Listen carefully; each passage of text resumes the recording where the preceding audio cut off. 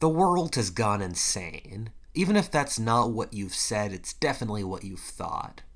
There's a global pandemic, right-wing populism is sweeping the West, and totalitarianism is spreading across much of the rest. The US and China, after being adequate partners for so long, are now butting heads by every single metric. Racial looting and rioting in America. It seems like wars are on the verge of happening and are a collectible item with exchangeable countries like Turkey, Iran, France, the US, China, North Korea, India, Pakistan, etc. The global climate is getting worse at a rapid pace. For most of us in the West, the world seemed so secure until several years ago, and then everything fell apart with little explanation why. So many things went wrong at such a rapid speed that seemed completely unrelated. The truth is that you could have seen the coming crisis if you knew where to look. In my opinion, most of the issues the world is currently facing are due to 4 root causes. These are things that aren't really under anyone's control that operate over hundreds of years. It's so emotionally satisfying to believe that your one enemy, hopefully with a name with 1 or 2 syllables, is the one to blame for all the world's ills. The Jews, the right, the left, Islam, China. Well, in reality, these are all players struggling in a harsh world outside of their control. My background is history. This comes with certain disadvantages when it comes with dealing with the present and future, but it comes with some immense advantages. I'm used to seeing the world over massive periods, and so I can see what makes our era of history special and not so special at the same time. I'm going to try to use the past to explain the present and what direction we're currently headed in.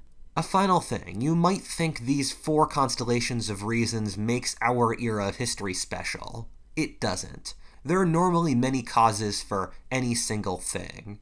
With that done, let's move ahead.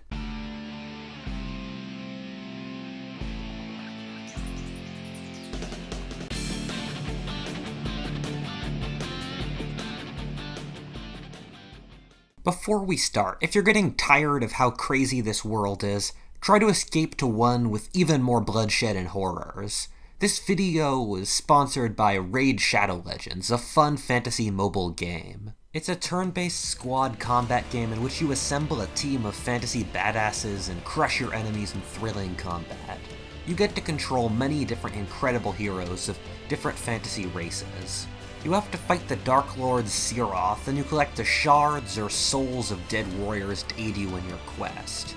You can collect champion fragments which let you collect pieces of awesome champions, with continuous new special events going on. There's an epic 12-level campaign. I just got to say, this game is gorgeous. There's also a market where you can exchange the spoils from battles for high-value items, and over the next 270 days you can get new champions by just logging in. There's been a lot of updates this month, and so there's no better time to start than now.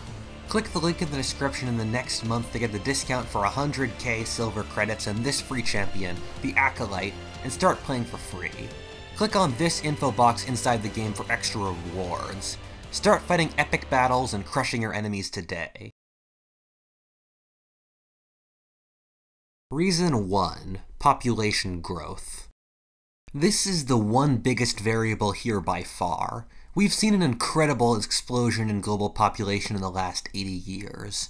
The world's population in 1940 was 2.3 billion, while today it's nearing 8 billion.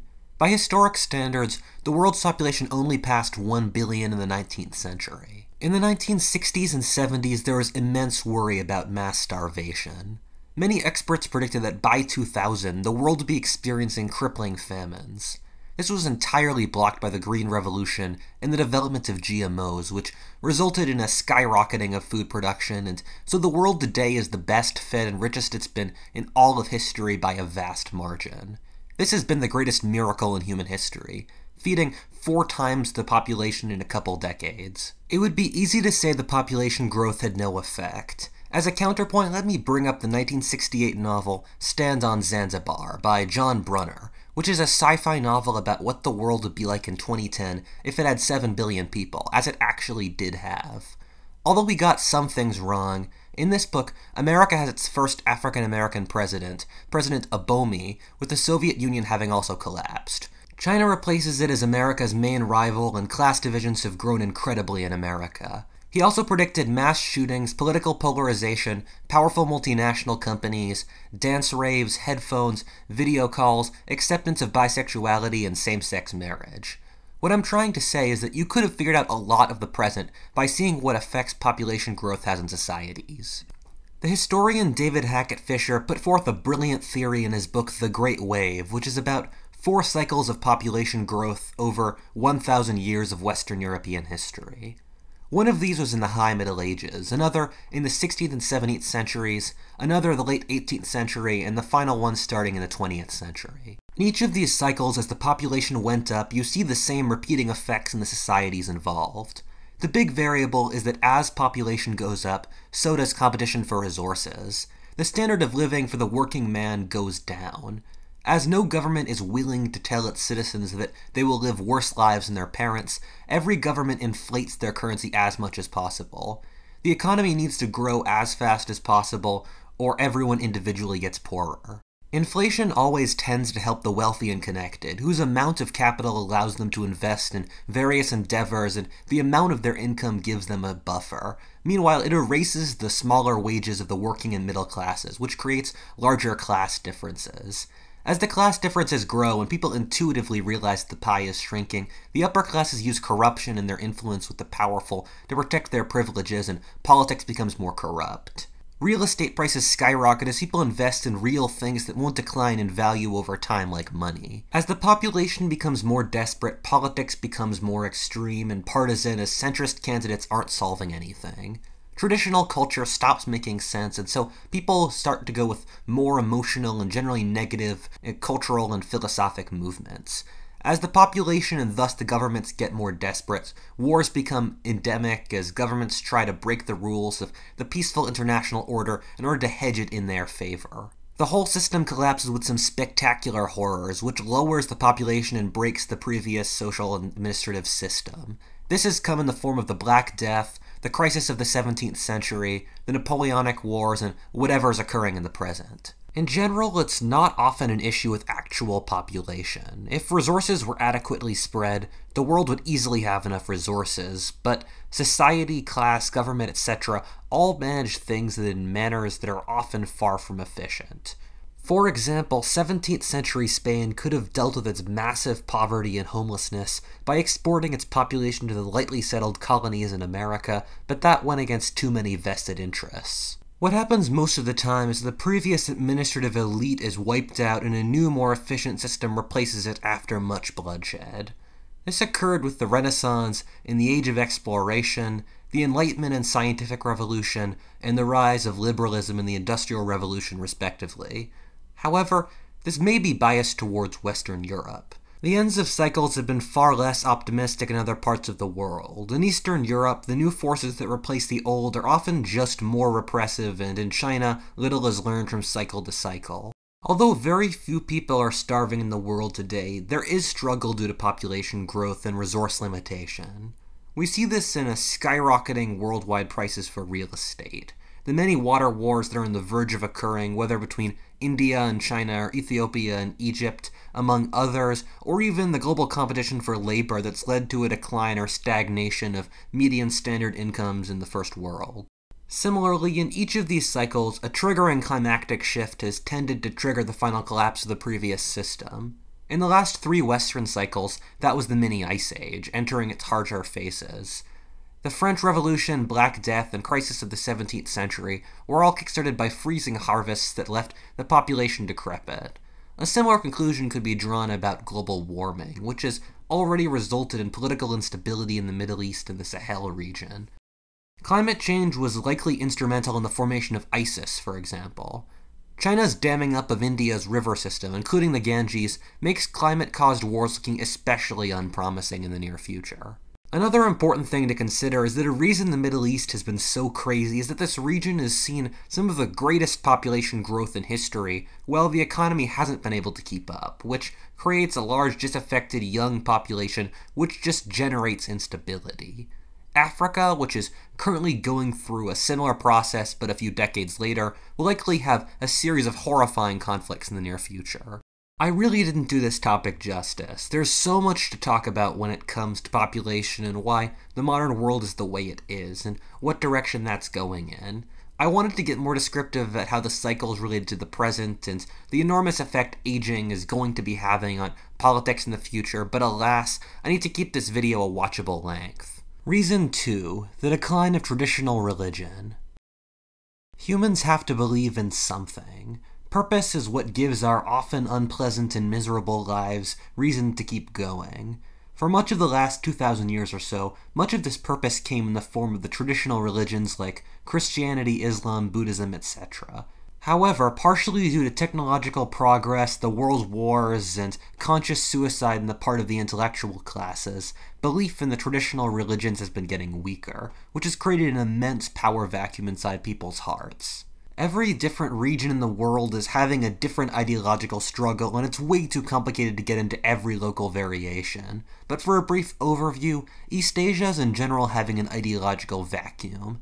The Chinese Communist Party is trying to fill this by artificially creating its own ideology out of various bits pulled from Chinese history, combined with loyalty to them.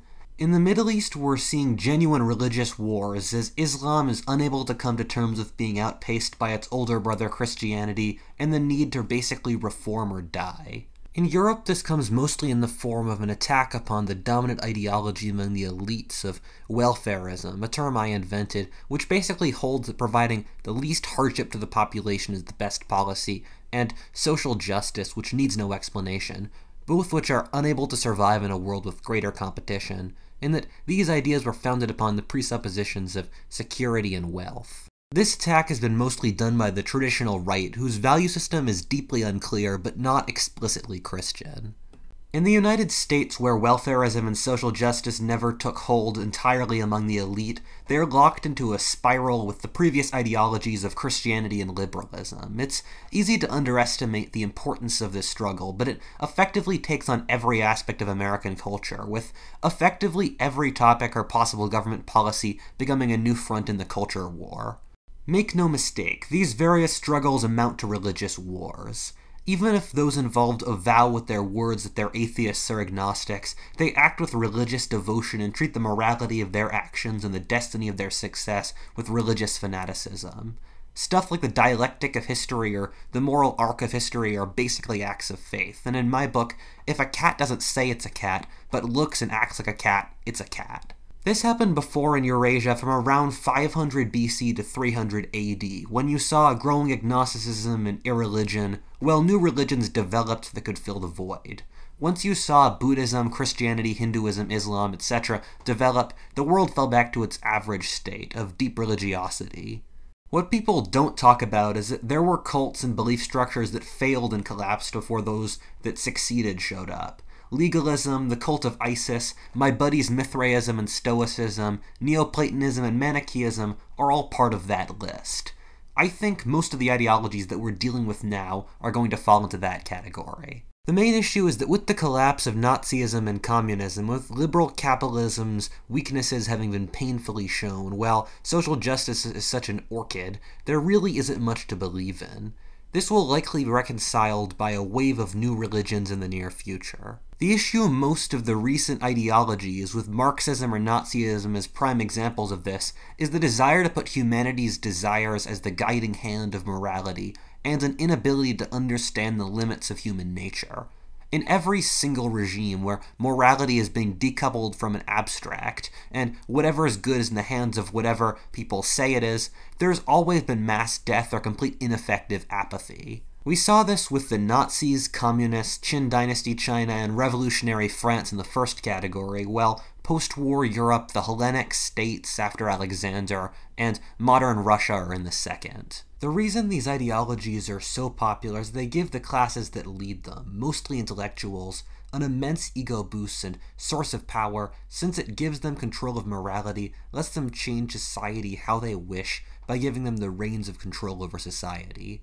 This is why Marxism will continually be popular, even though on a factual basis, it's been a complete failure. To survive as a civilization and prevent the errors of the 20th century from repeating, we will have to reconcile abstract morality with our inability to prove God, and thus likely inability to continue to design a philosophic system with Him as the center in a world that demands scientific proof for things.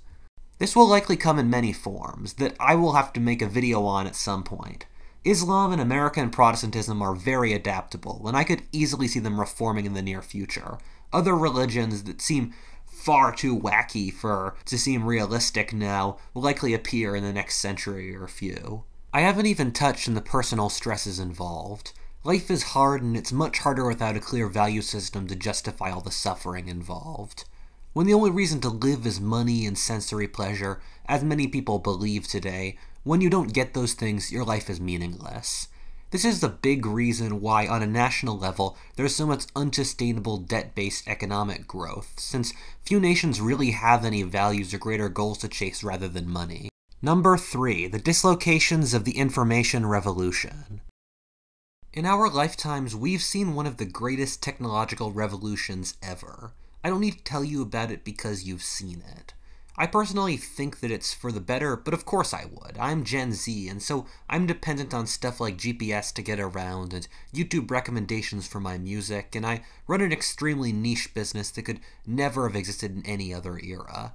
A professional taxi driver who lost his relatively good job due to Uber probably disagrees. This currently reminds me of 2 eras in history. The first, which was very cleverly shown by historian Neil Ferguson, is Europe after the Gutenberg Press.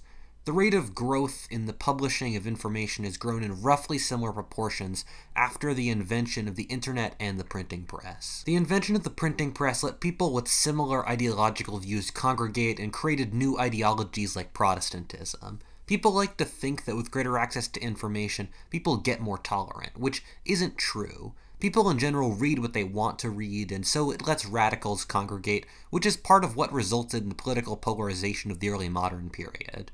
A very similar thing is happening online today with people of different political positions. Something else very important that TV started and the internet continued is that it lets people in poorer areas realize how much richer people in other areas are.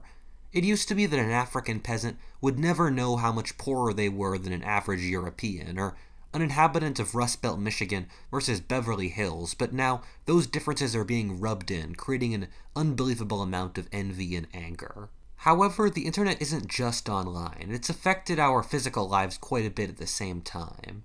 For example, the advances in robotics have laid off many blue-collar workers. This has created immense social instability. I'm not so worried about this trend lasting much longer. As long as machines would start to replace the jobs of the wealthy and powerful, they will become taboo. I can't see machines replacing lawyers as long as the lawyers write the laws. Also, blue-collar human voters have votes. Machines don't. Even the most authoritarian regimes know that a lazy, purposeless, and unemployed population is the worst recipe for social instability. Similarly, machines have broken social ties. I've always lived in the age of technology, but I've gained the impression that social bonds were stronger and more easily manageable before technology. This is backed up by evidence as attendance of all sorts of social groups has declined. We've tried to replace actual social groups with online ones like Facebook, Twitter, or the like. This ignores that humans are inherently social animals, and we've evolved our social functions over millions of years, and so just transplanting one form of social organization completely different from the physical gives few of the same benefits. When you're texting a friend, your brain thinks you're staring at a screen, not talking to a friend. We've all been through quarantine. We all know this is true. Since humans are inherently social creatures, this has created an epidemic of loneliness around the world and anxiety as people lose social networks that would provide them support. I get the impression from my travels and conversations that this varies around the world, with generally the areas that are still trying to compete in the global economy, like East Asia and North America, having this the worst. We see evidence of this all over our culture. Between incels, the Japanese shut-ins, most of our music has a generally depressed, lonely vibe now, and so many TV shows at the power of friendship. This is one of those variables that's almost certainly important, but it's impossible to quantify. When an emotion carries millions of enough people, it generally results in greater social irrationality and desperation. We will almost certainly develop ways to deal with this in the near future, as future generations will become so integrated into technology as to know its limits when applied to human society. Part 4. The Decline of Western Power. I don't know why it's controversial to say the West has been in decline. It's been true by nearly every metric. 100 years ago, the West controlled nearly all the world, was nearly all the world's economy, and was centuries ahead of anyone else developmentally. However, then the European powers killed each other horrifically in the world wars, while Russia turned it in itself, which meant America was the only Western power remaining. The West decolonized, while America, fearing the Soviets and communism, became a superpower, policing the world's oceans and trade routes for free, and ushering in a golden age of personal freedoms, wealth, and technological progress. A big issue I run into when I try to debate what the future will be like with other people is that they don't understand that this post-World War II golden age is a bizarre aberration. One of the strangest tropes I've found while traveling is the anti-American who's dressed in jeans, listens to American music, criticizes America with phrases invented by American academics, while their country is independent due to America, and often the social system they advocate cannot exist without the American strategic umbrella. However, after the fall of the Soviet Union, there was no international threat to the United States, and ironically enough, the American-led international order resulted in the creation of China, a state that could rival America. Although the US has many advantages over China, you just can't get over the fact that in a war, America would have to kill 4 Chinese for every American to stay even, numbers which you rarely see in the history of war between countries with rough technological parity. Similarly, considering China's current industrial output, it would almost certainly outproduce America in military materiel. In 1996, Sam P. Huntington wrote a book called The Clash of Civilizations, in which he posited that the dominant political struggle in the world in the new millennium would be that between different civilizations.